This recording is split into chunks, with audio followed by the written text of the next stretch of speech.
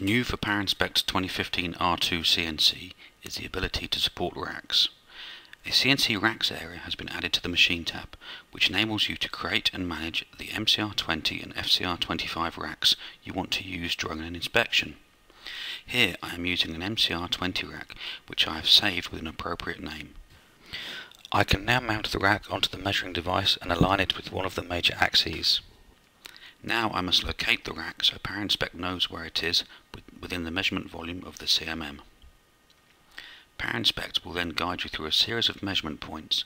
Firstly 3 points on the top face, then 2 on the front face,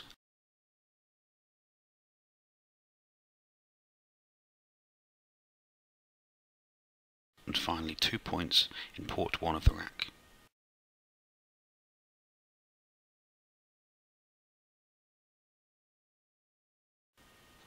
I have now successfully located the rack and can start to use the probe tool collection I have already created to perform the full CNC probe tool change.